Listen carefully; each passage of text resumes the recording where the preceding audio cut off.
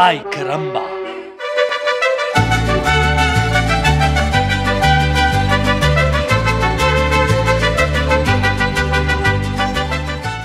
I love making homemade margaritas, and last year I started a new tradition with a special pomegranate and clementine margarita.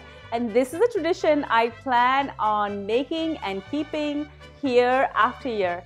Hi everyone, I'm Karen Ahmed and welcome to Cravings with Adventures. I'm so glad you're back because today we're going to be making a delicious pomegranate and clementine margarita. Now when you think about Christmas, the flavors that are right up there are pomegranate and clementines. I'm going to mix both of these flavors together to make a wonderful festive drink. I'm going to start by making a simple syrup. Now, like its name, a simple syrup is really simple. Although I do have some friends that go out and buy it. You know who you are. You don't need to. It's so easy. All you need to do is dissolve 1 cup of just regular sugar in 1 cup of boiling water. I'm just going to let this dissolve and I'm going to let it cook for a little bit. Now, if you don't want to use sugar, there's other options. I also have this agave liquid. This only has 5 calories per teaspoon. So you can use this as a substitute. You can also use honey. Once my simple syrup has cooked and it's lost about 25% of its liquid, I'm ready to take it off the heat and I'm just going to let it cool and then I'm going to put it in the fridge. I'm going to start by juicing some lemons and limes and I'm going to get about 200 ml of liquid. I'm going to pour this into a bowl together with some clementines. I'm going to juice these as well and I'm going to juice this till I get about 100 ml of clementine juice and I'm going to add this to my bowl as well. Next, I'm going to add 300 ml of my simple syrup and I'm going to follow this with the star of the show.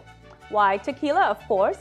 I'm going to use 300 ml of tequila and I'm just going to add this right in. Next, I'm going to add its supporting cast.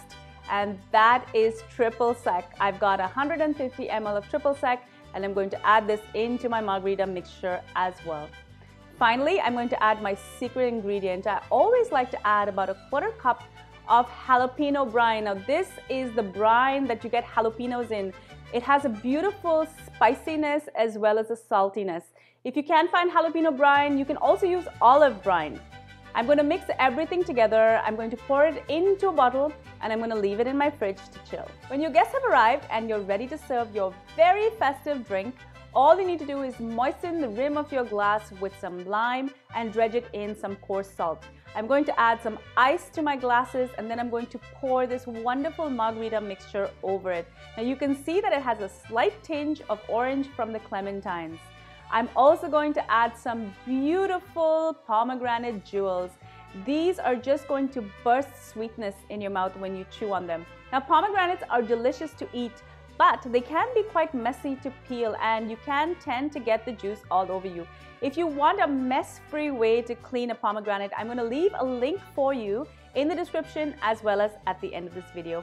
I really hope you enjoy this very festive drink and I hope that you make it your tradition as well. Thank you so much for joining me on Cravings with Adventures. I love to hear from you, so keep those comments coming.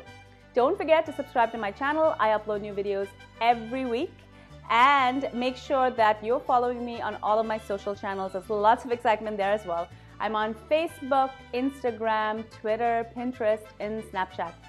Until I see you next time, cheers to a wonderful festive season.